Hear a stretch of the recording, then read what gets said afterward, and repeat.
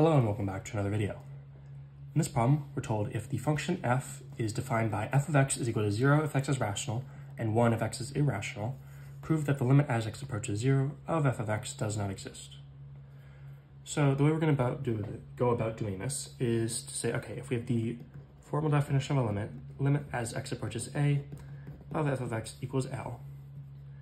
This is true if for every epsilon greater than 0 that we could pick, there's a delta greater than 0 such that if the absolute value of x minus a is less than delta, then the absolute value of f of x minus L is less than epsilon. Right? So this basically means for any epsilon that we choose, and in this problem we're going to choose 0.1, there's an associated delta for which this is true. Right? So a is the value which x is approaching, so that's 0. So the absolute value of x minus 0 is less than delta. The absolute value of x is less than delta, and therefore x is less than delta and greater than negative delta. So we're basically saying, plugging in 0.1 here, that if we are restricting x to between delta and negative delta, then the absolute value of f of x minus L is going to be less than 0.1, which means that it's going to be less than 0.1 and greater than negative 0.1, right? Adding L to both sides, we're basically saying the function for whatever we say the limit is going to be equal to is going to be between L plus 0.1 and L minus 0.1. So if we are saying that we are within some distance delta of 0, right?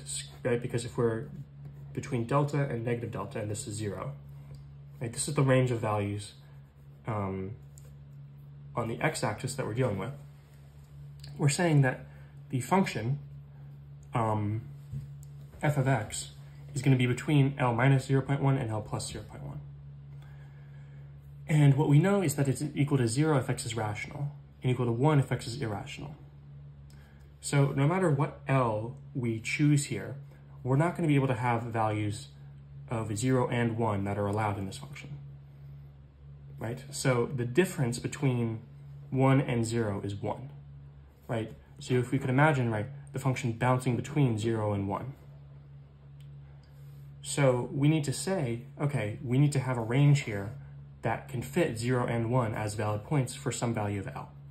But if we take L plus 0.1, the largest value, and subtract L minus 0.1, we get L plus 0.1 minus L distributing plus 0.1. This is equal to 0.2.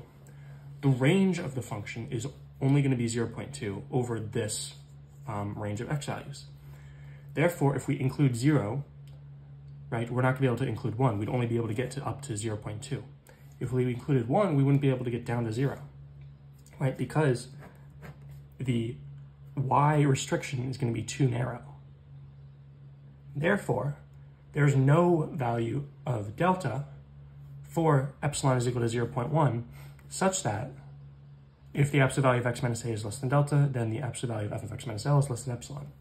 And therefore, the limit as x approaches 0 of f of x does not exist.